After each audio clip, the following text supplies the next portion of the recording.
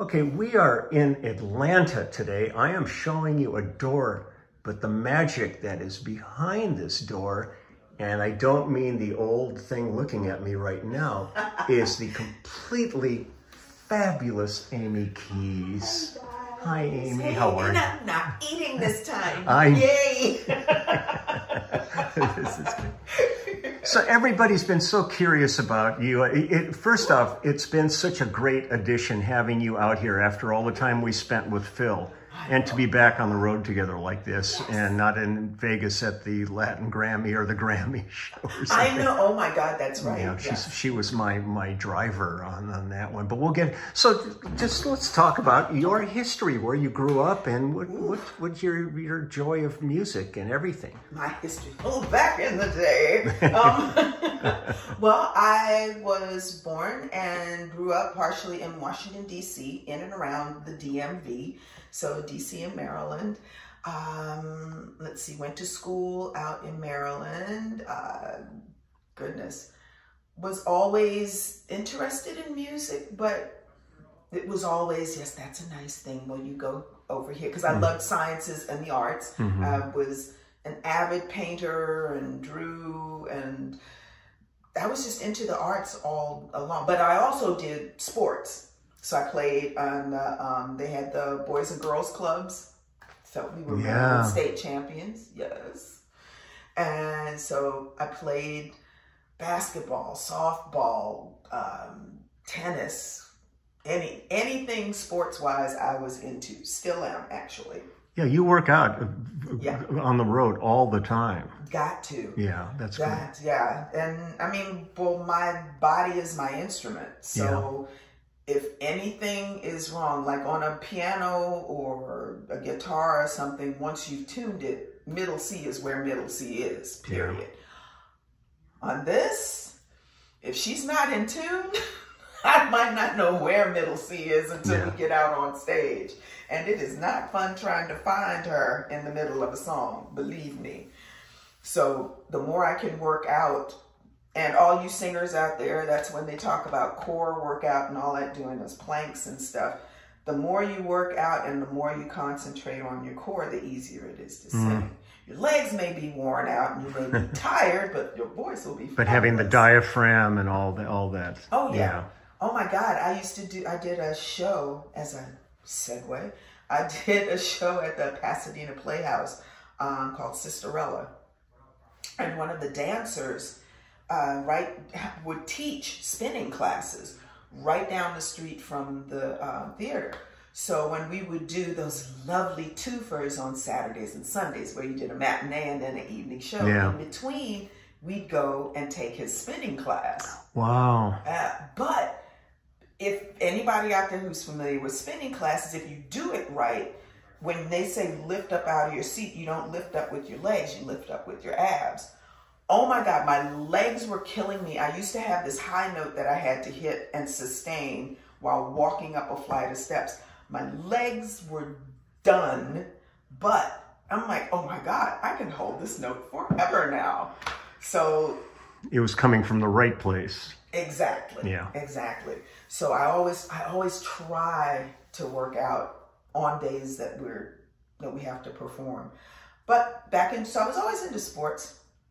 Back east, but then slowly kind of segued into music as a profession, because I studied biology. I have a degree in biology with a minor in chemistry.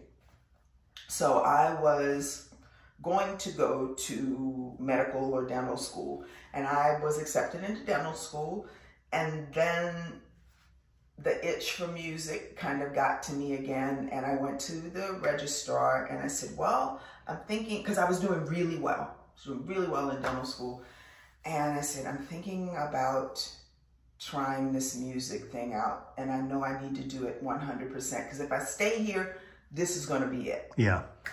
So he said, I won't tell you what to do. All I will say is we will be here. I was like, thank you. So I went and withdrew to the chagrin of my parents. Yeah. But I mean, what you're talking about is the same journey I was on, except a little opposite, because I was sick of the music department and I wanted other things, and I went and took aptitude tests, and my highest aptitudes were in art and science.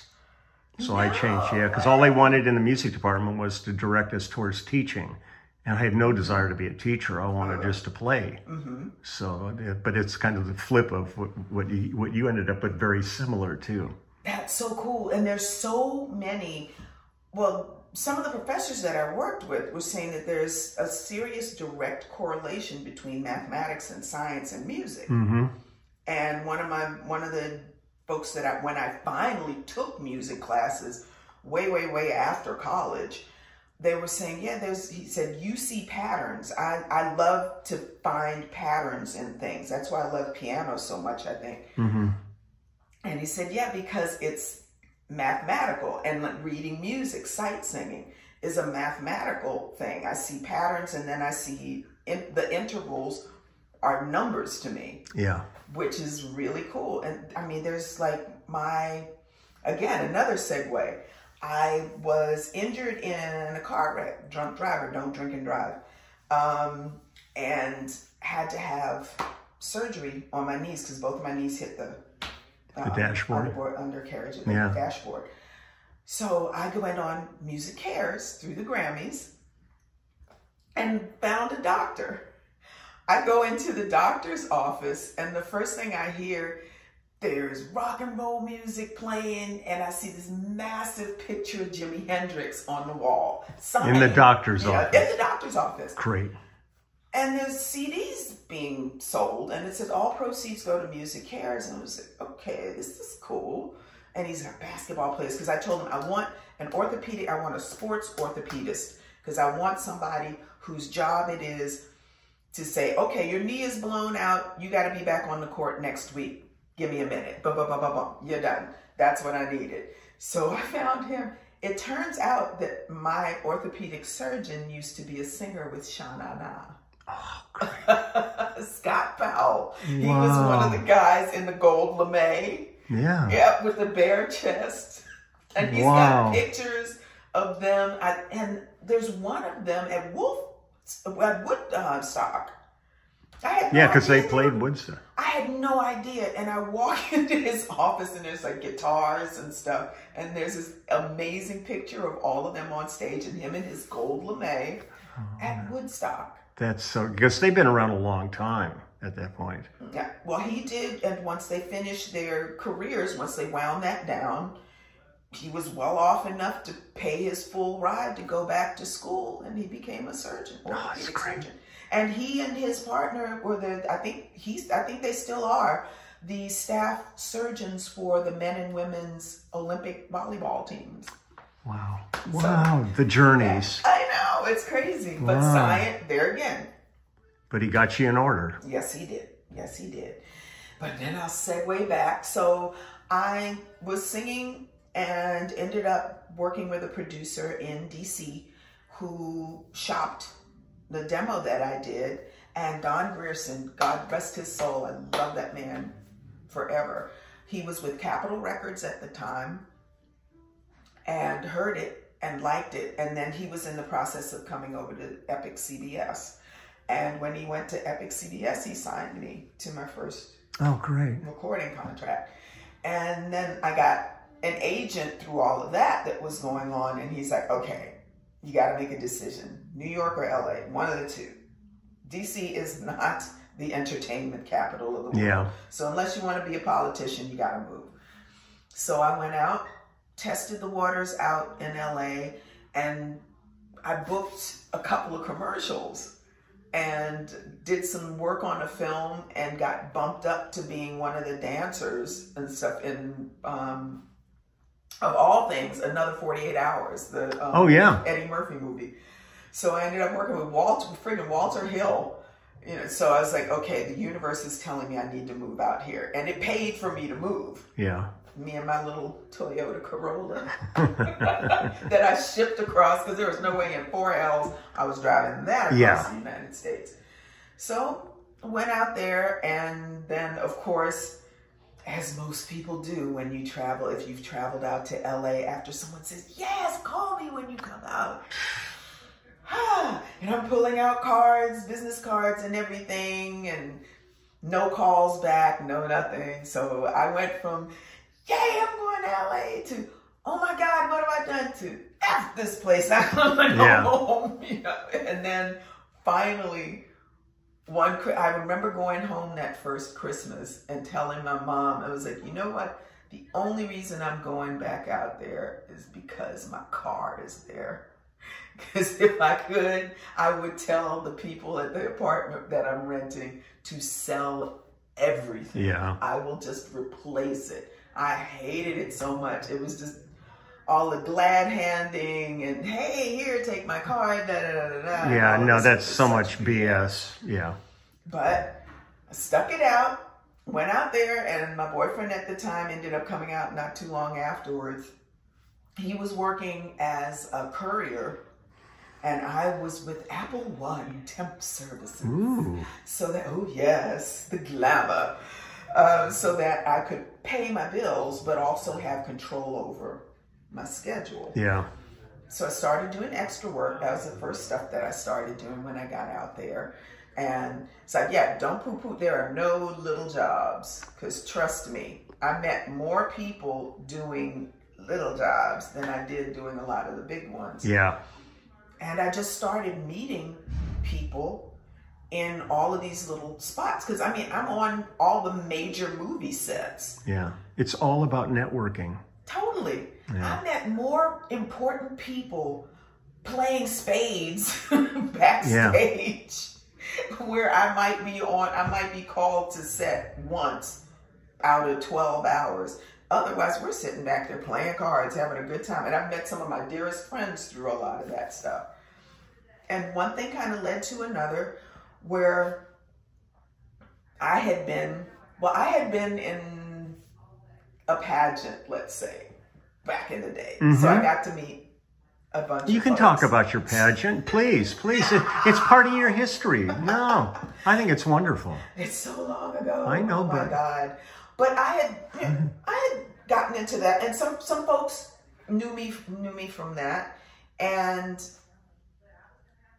it was weird. I had crossed paths with some people back east, and then didn't think about it anymore. Got out west, and I was just like me and my then boyfriend. We were hitting every jam session that we could just to get seen by people. And everybody's like, why are you going to that place? You're not getting play. It's like, because that's how people get to hear and see what you're doing. There could be one person in that place that can change your life. Exactly. And just because you're not getting paid doesn't mean you're not going to get paid. Yeah. And sure enough, there used to be, I don't know if you've ever heard of this place. It was a hole in the wall. Had the best fried chicken in the valley.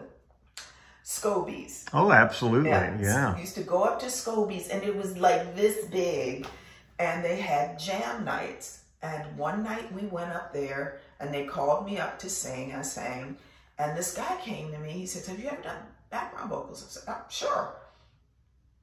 So I'm going to recommend you to this singer to do these songs.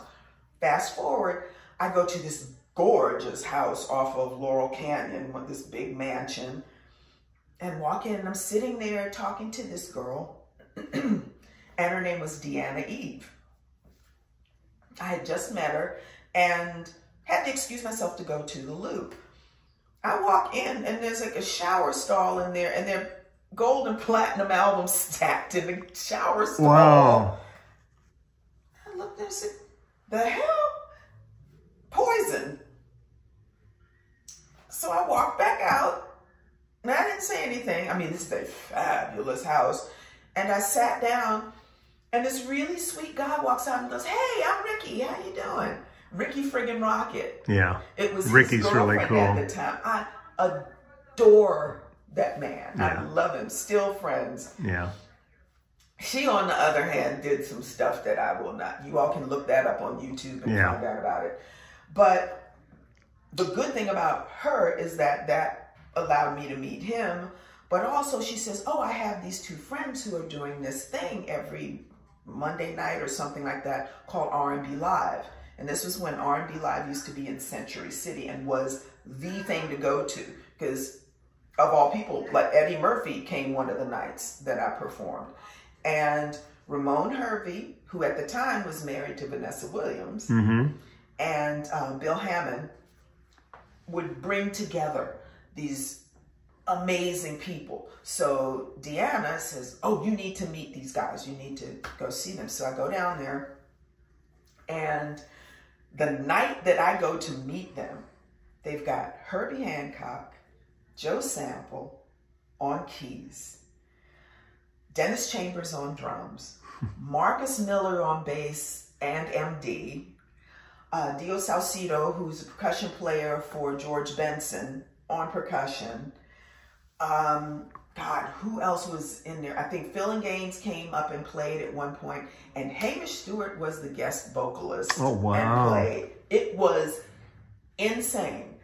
What drove me crazy, though, was that all the beautiful people back by the bar were, oh, no, I hate that. And I was like, do you guys not see what's on stage? You're never going to see this. They're only there for the scene. Exactly. But what was cool, that led to me meeting Bill and Ramon, and they said, oh, well, we've got next week Al, oh my God, Al McKay. Al McKay is having his group. He's coming in, and he's going to be the lead guy, and he needs a background vocalist. So I was like, heck yeah. So I come back and work with him. Fast forward again, we're sitting backstage after we've rehearsed. He said, you know, I was supposed to do some of the songs on your album. I said, what? And why did that not happen? So we got into this big conversation. The next thing I know, he's saying, well, this girl is not gonna, she flaked on me and is not gonna go out on tour. I've got a tour coming up with LA. His group was called LA All Stars at the time. He said, would you like to do it? Hell yeah. So I go out on the road with him, and the horn section is Vine Street Horns.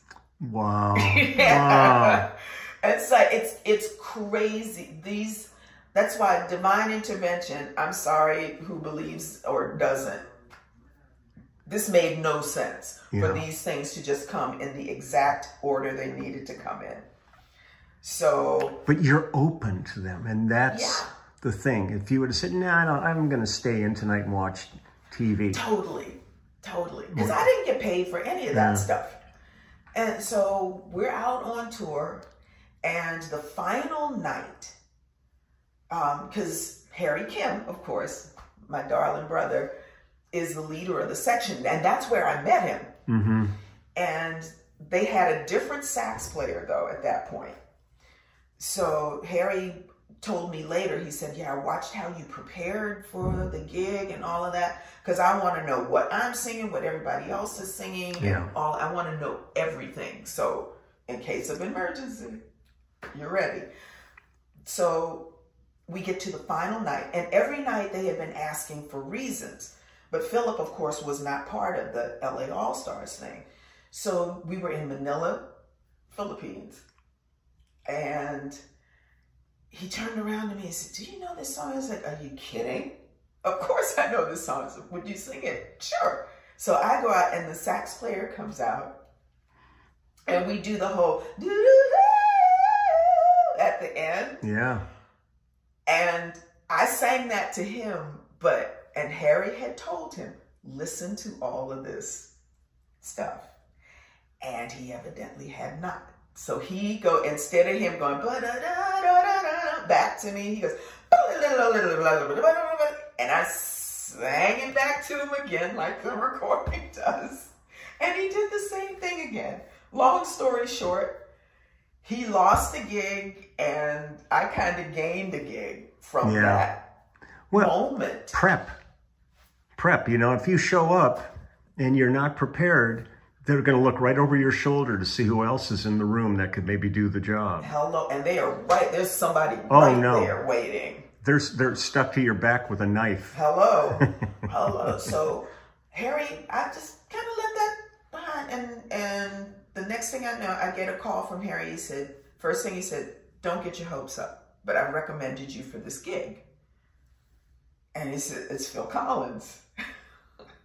So he says, and he gave me a list of albums to listen to and material. He said, so put together your demo package and send it in. So I sent him my stuff and I listened to this stuff. As I'm looking through the liner notes, Divine Intervention, Brad Cole's name is on the back of one of the albums. Well, Brad Cole had been the keyboard player on some of the stuff that I had worked on for my album with Epic, because Epic had flown me out to try out producers, and I was working with Rick Chudakoff and Peter Benetta, Peter and Cheese, and Brad had played on some of that stuff. Wow.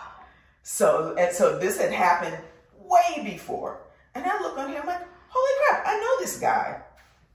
So Harry recommends me. I reach out to Brad and say, would you recommend me for this? So he writes a little letter of recommendation. And of course, back then, faxes it in. Yeah. And then, oh, and I forgot Divine Intervention yet again. Right before Harry sent me the recommendation that said that he had recommended me, I had been asked by Ramon Hervey and Bill Hammond to go out on a USO tour, an R&B Live USO tour. Guess who one of the lead singers was? Philip Bailey. God. Exactly. Well, it's kind of like I tell people at times, I said, I live in Los Angeles, but I kind of live in Mayberry. Yes. Because the connections are so small and intimate, and you turn around, and if your eyes are open, I know you, or do you know, and all these things line up so beautifully. And it went click, click, click, click, click. So I'm out with Philip, and then Harry calls with this recommendation. So I reach out to Philip. And I go, Philip, would you recommend me for this? Oh, sure. So he sends in a recommendation. So I've got these three guys. I've got Harry Kim, Philip Bailey, and Brad Cole sending in recommendations. And then I come home one day, and then it's like I just kind of put it out of my head.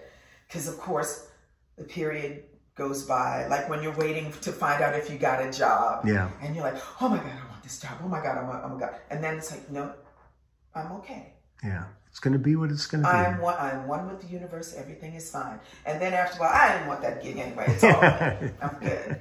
And then all of a sudden, I get this call, and my boyfriend is like, oh my God, you have got to call home and listen to the voice message on your machine. And I was like, what? He said, Phil effing Collins called and left a message. I said, well, Amy, and I call back. I still have it. I still have the recording. I will never erase that. And he said, well, I'd like, and then he went into this whole thing. And he said, well, I really love your material. But there's a story that Harry Kim told me later on once I got the gig, that Phil had called up my answering machine. And my answering machine is professional. It's like, hello, you've reached 818-324, da-da-da-da-da-da. At the tone, please leave your name, number, and Phil listened to the message and hung up and called Harry and said, are you sure she's right for the bit? She sounds quite operatic. Yeah. And I'm like, Harry's like, go ahead. Can she be soulful? Exactly. Yeah. So I told him one day, it's like, okay, I was going to change my message to say, at the tone, leave your message. If this is Phil Collins, please press 1. Yo, yo, yo, yo, what up, dog? You know, and go into that. Leader 411, baby. Peace. And then let him leave his message. That's good. That's really good. So he called me and offered me the When was that, like 93 or 4, somewhere around there? Yeah, 93, and then we went out in 94. Yeah. But what was deep, I had to meet, he said, since I don't want my background singers pulling out each other's hair, I want you to meet with the other background vocals. Because when I joined, it was only 2 of us for like a few tours. It was me and Arnold McCullough, my partner in crime, who I love dearly. But at that point, I was terrified of him because he basically was the gatekeeper to me getting this gig. Yeah. So he and I met and it's gone now. Jerry's Deli Yeah, on Ventura. And we met and had the most amazing time. And he had to fax Phil his opinion of me. So I'm sitting on pins and needles, like waiting. And then it literally a couple of months went by. And then I heard a different sounding British voice on the phone. And it was Tony. Tony, yeah. And he started talking to me about the contract, offering me the gig. And he says, well, what amount of money were you thinking about? And he's throwing around. And I was like, well, you know, I go into my very thing. It's like, well, I generally will deal with situations like this with whatever the market will bear. You know, trying to be very pulled up and all of this. And he just cut to the chase. He was like, you were so full of crap. You don't know what's going on, little girl. And he puts a number out there. And I was like, yeah. And I went back on the phone. I think that'll be that should be fine. sufficient. Yes. As I get off the phone and I'm like dropping to my knees going, sweet Jesus in the morning. Yeah. And that's how I got. They're a very generous company. Yes. They're really thoughtful with all the artists that work with them. Oh my God. They were, talk about blessing. And then we went out on tour. God, that tour was about 2.5 years. It was called it was for the Both Sides, in support of the Both Sides album. And it was called Both Sides of the World. And we literally went everywhere from Hong Kong to Manila. What's crazy, the final show on that tour was on the same stage where I sang Reasons with Al McKay. Wow. And how it started. I mean, it literally. This is a giant circle you came complete. Because we walked in, I was like, oh, you guys. It was, and I'm like sitting there, I was bawling. I'm like, this is insane, you guys. It literally came completely full circle. Because that's what got me to that Phil Collins day. No, because I remember Daryl called me to come down and see him because I wasn't going to be doing that tour. And he said, well, we're down at this hotel, like down on Wilshire or something like that. Oh, yeah, and he said, come on down. And when I went down there, met him in the restaurant, and you were there. And that was the first time I ever met you, was in that, at the restaurant there. And I was just going, oh, God, I wish I was going to be on this tour with you guys. Well, they had so much fun. Yeah. Oh my God. But that was insane to have just all of those, but to have all those things, and all of those things happened from, let's see, I think I went to start dealing with Deanna Eve, I think started maybe late January, February. All of that stuff that I talked about happened within months. Wow. Just, and in the absolute perfect order that they needed to happen in for me to end up with Phil Collins. Yeah. So it's like, folk can deny divine intervention, but I've experienced it. Yeah. That whole thing. Yeah, it was a perfect storm. No sense. Yeah. Yeah. And thank goodness it did. And just been doing stuff ever since. And just all kinds of. Because you did Johnny Halliday, you've done Tears for Fears, you did Joe Cocker. Yeah. I mean, your resume is deep. You know, if you want to just throw out your resume a bit here, just. Ooh, wow. Well, I guess there's another cool kind of bizarre happening. Arnold, who of course in my heart has sung with James Taylor since Jesus was a child. Yeah.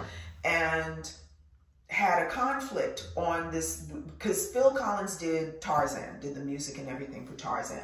So they were having this grand premiere for Disney in New York. He walked into this big ballroom and there's like tigers and lions and all kinds of stuff. Oh my. Yeah, oh my. and these are like real things and all over the place. And no one knew we were going to play. They had us in this smoke, like the smoke kind of dissipated and we came out and sang. Well, Phil and Tony were talking about, well, gosh, well, with Arnold not here, how are we going to do, they wanted to do Easy Lover. And Tony said, have Amy sing it. And he was like, oh, okay. So I sang it. in the audience that night was Michael Gorfain. Michael Gorfain comes over to me and says, I'd like to introduce you to some people. What are you doing? What are you trying to do? Fast forward, he introduces me to Mike Post. And then in turn, Mike has me start doing a bunch of like vocals for different shows. And Stephen Bochco was about to do a TV show called City of Angels. Mm-hmm. He needed a theme song. Mike brought me in, and I hired a bunch of my friends to come in and sing backgrounds on this thing. So we did the theme song for City of Angels, and I've been working with Mike ever since. And then Mike had this super group that he put together with Sonny Landreth, Bob Glob was on bass, yeah. He should have been there. Bob Glob, JR was on drums, and God rest his soul, that singing, playing man, Mike Finnegan on B3 and singing. Yeah. It was insane. And Cam Moe was in that band. And we ended up doing one show, because that was when lightning struck twice, where we actually played, and that's gone now, the Hard Rock. Yeah. That used to be, no, I'm sorry, House of Blues. House of Blues is what's gone, yeah. Sunset Boulevard. And we did a performance there, so I worked with them. And then from those shows, somehow Amos Newman saw me, and Amos introduced me to Dave Stewart. And I know it's insane. These journeys are so fabulous. It's insane. And then through Dave, I worked with Dave on a ton of stuff, and on his songbook, Dave Stewart songbook album. And then through that, we went over to Liverpool when Liverpool was the European center or something. They dubbed a European city the city each year. And it was Liverpool, so they had Ringo playing on top of this massive building. I think it was City Hall, and we were his band. So that's where I met him and started working with him.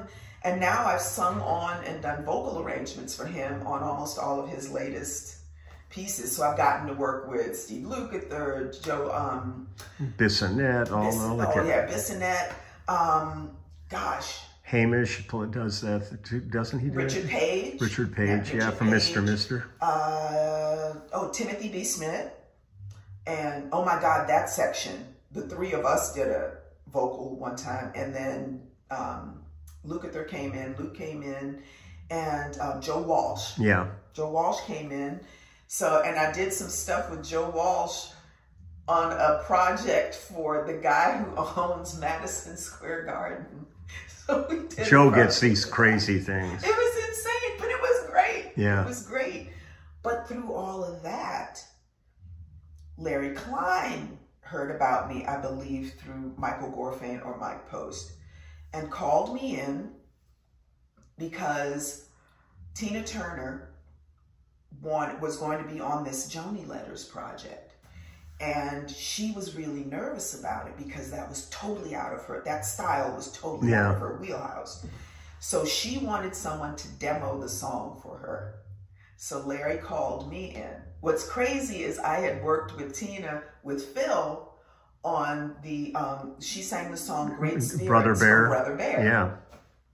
Oh my God, she walked into the room with this leather mini skirt and that hair and these boots and this floor-length coat. And I was like, we are not worthy. Oh, when we did that show in New York, when she flew in for that, and I looked back at Phil, and all he was doing was playing drums, and he was the happiest I'd seen him. Because the way she walked in and took charge of everything.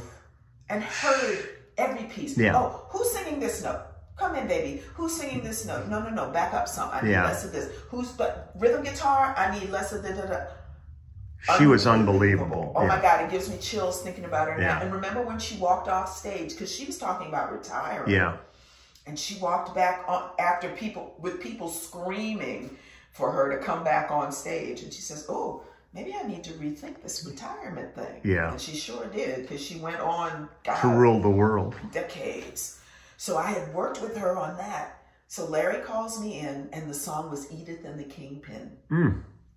So I went in, sang the demo for that. And if you haven't heard Tina's version of that, do yourself a favor, please. Listen to that. That woman's voice. It's like all the comments under the video that I've seen on YouTube is like, oh my God, I didn't realize her voice had all of that. See, it's kind of like when Joni did the thing with Herbie. Yes. And suddenly you're listening and she sounds like Carmen McRae. And you go, where did that voice come from? From this high little voice, just suddenly this rich other thing. When you hear Tina in that, it's another animal altogether. It was so cool. So I sang that. And this is another segue, another divine intervention. The demo goes to Tina. Tina uses that to sing her part. Herbie's getting ready to go out on the road to do the Joni Letters tour. I get a call from Herbie Hancock, and I go over and meet with him, and we're sitting talking in the living room.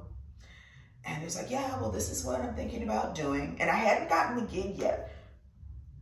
He got up without a word off the couch, walked over to his grand piano, and started playing the intro to the song. So I was like, okay. I walked over to the piano and joined him, and we did the whole song. We walked back over to the couch, and he said, okay, the tour starts. And ba-da-da-da-da-da-da. So I ended up on the Joni Letters tour. That's so great. With him. It was him, Vinny on drums, Vinny Caliuto on drums, Chris Potter on saxophone, Leonel Awake on guitar, and Dave Holland. Oh, great. Doing upright bass. And it was nuts. And I credit Phil for honing my performance and being spot on, like just being meticulous. I credit him. Phil's amazing. Yes. Phil is the consummate professional. Oh, totally. So I credit him for me having like just razor sharp vision as far as what a song is doing, what I need to do in that song, what I don't need to do in that song, and how to perform in that type of music, like pop, rock, whatever. Herbie, on the other hand, I walked in the first day for rehearsal, and I was in that mindset from doing the Phil Collins tours. So my thing was learn the song the way it is and come in and be able to boom, boom, boom, play it. So that's what I did. I sang, because Christina Aguilera had done A Song for You on the Possibilities album, and that was going to be one of the songs I had to do. So I came in, this is the first song, so I got up and started singing. First thing, when I walked in the room and I saw that compliment of that musician, lineup, I was like, one of these things is not like the others. One of these things doesn't belong. It's totally set to my Sesame Street people. And then it's like, okay, take a deep breath and walk up. Started singing, and I sang Christina's version. I got maybe 6-8 bars in, and he stopped, and I was like, sweet Jesus, I'm fired. Oh my God. And he said, I know that you can do this. I know you can do her version. I don't want to hear her version. I want you to sing you. Just try stuff. Do anything. And I was like, really? And I was like, well, what if I mess up? He said, then you know not to do that again. Good. Words to live by. Yeah. And he said, oh, I mess up all the time. And I just figured, and I was like, dude, really? Your mess ups people wish they could do. And so we got into this thing. And one day at rehearsal, he just started fiddling around right before the song. And I sang back to him what he played. He said, oh. And he started playing just really out stuff. And I would sing it back. And that became part of how we would do it in the show. Oh, cool. And we would literally be in a totally different key, and he'd play stuff, and we'd have this back and forth, and then somehow he would just beautifully segue into the opening of that friggin' Leon Russell song. Isn't it the best? I did that song with Ray Charles. Oh my God. On his record, yeah. Oh. It's one of those songs that you can't go wrong. No, it's like, what? Again, lightning in a bottle. What was happening when he wrote that? Yeah. That song, my God. I put that up there. It's like A Song for You, Hallelujah, those kind of... Yeah, they're iconic pieces. So, but all of that, just all these crazy, weird things came about. And I'm trying to think, I think through one of those things, oh, David Page. I got called in yet again on another session because someone had heard me, I believe, on one of the Dave Stewart things. Got called in on a session with Bernard Fowler, who's famous for singing, who's got an amazing voice in his own right, but who's famous for singing with the Rolling Stones forever. And I come in and we're doing this duet. Keyboard player is David friggin' Page.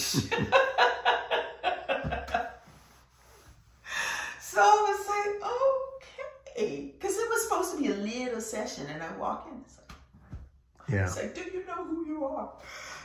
And one thing leads to another later on down the line, and David loved my voice. We finished that project, and then later on, they're talking about someone coming in to sing with Toto, go on tour with Toto. And the initial one, there was a conflict with a Phil Collins date, so I couldn't do the initial tour. But then the next time came around, and it was like, cool.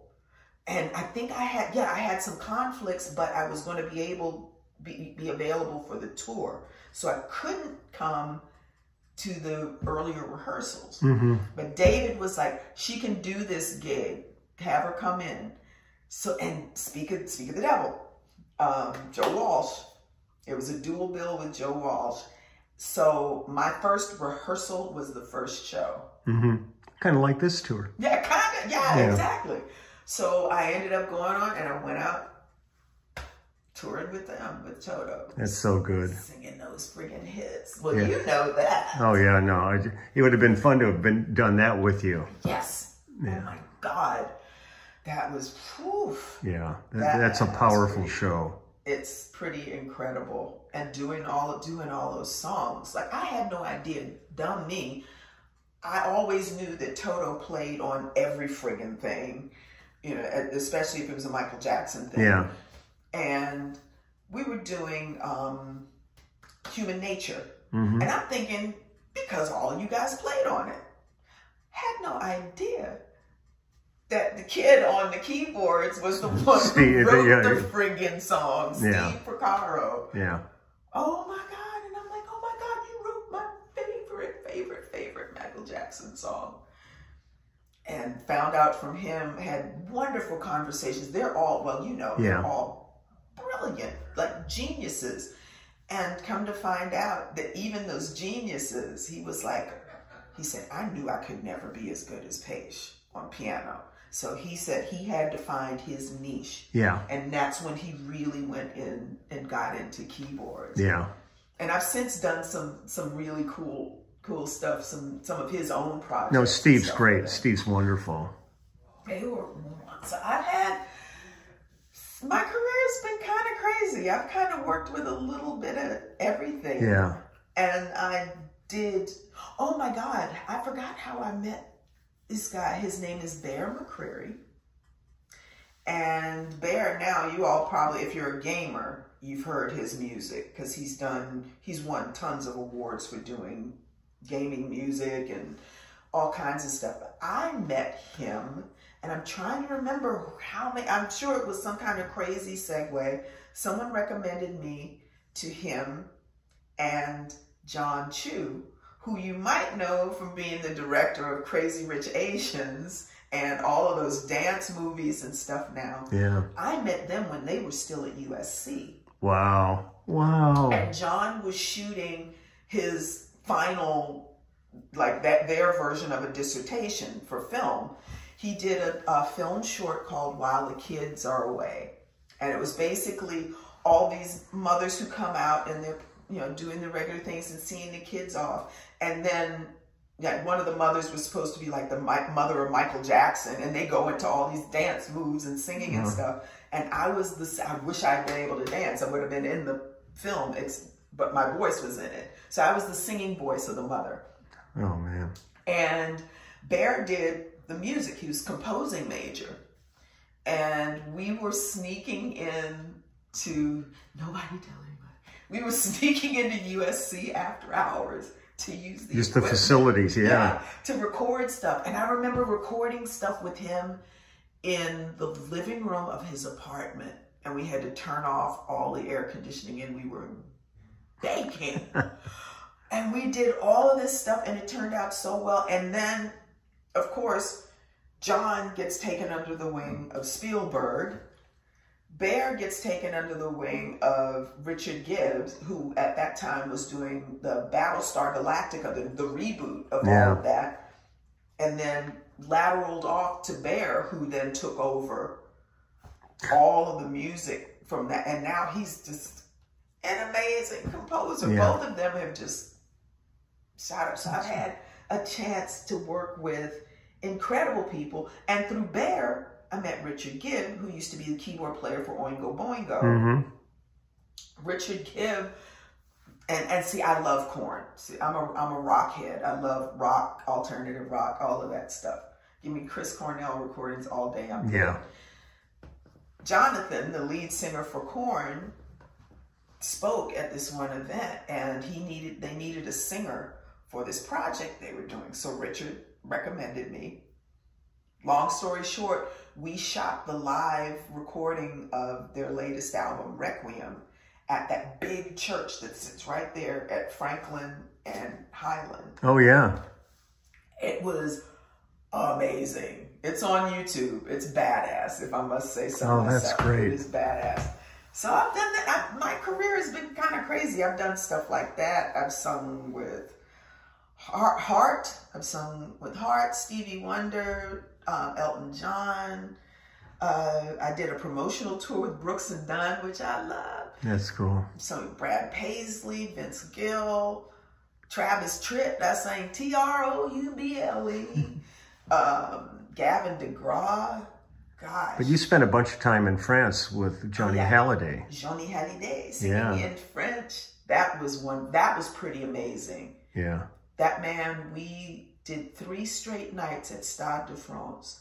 90,000 people each night, sold out every night. Yeah. It was the most incredible thing I've ever seen. Yeah, he's the biggest star. I mean, I spent a lot of years over there with Véronique Sanson, but she's like the female equivalent, except not on those kind of scale of sales. But every time Johnny was there, because I had done Eddie. Eddie Mitchell. Eddie Mitchell. I've done 3 or 4 albums with Eddie, and then Johnny would come down and sing on them. I mean, these people are just complete characters. But but it was great because you were getting featured in his show. Oh yeah. And that's so cool, just to open another audience to you. Mm-hmm. And it's really cool. Yeah, I love it. And then we just finished Phil. Yeah. God, yeah. Please, Phil, get well. Let's do it again. You gotta get well. Get up. Get out here, butt. You know, it's like, don't make us come over there. And smack you around. I know, it's like, let me snatch you up, boy. You know you miss us. Well, it's thrilling that you're out here on Lyle's tour. You bring a lot to this show every night. It's so much fun sitting back there and hearing you sing every night. I love it. And we got sound check coming up, and and before that, look what's going on here. Oh, my stuff. She's working before we even get started with sound check. So what are you doing here? Voiceover work? I do voiceovers. I do voiceover for animation, for like documentaries and stuff. I've been the voice of the earth and the voice of the universe for for different things, which is cool. My favorite though is doing the cartoons and things, the little voices for kids shows, which is so fun. It's so sweet. And then I usually get a chance to also sing. The characters usually will sing as well. And so that's fun. And you were in here and I was just recording a voiceover for an announcement for Easter seals. Yeah. So it's just cool. It's really varied, which is really cool. See, that's the beauty of it. Every day can be an adventure in this business. Yes. There's something new, different location for us every day. Mm-hmm. You never know what you're coming into at this point. And then it's like you doing this. I'm sitting in a room with my rig doing album work for people. And it's just like, it's the joy of doing this. There's nothing that compares to it. At all. I literally could not do anything else. That was the thing that was nagging at me. Yeah. When I was in school, because as much as I still love science. I've still got my Grey's Anatomy books and my biochem books and all of that stuff. I still love it.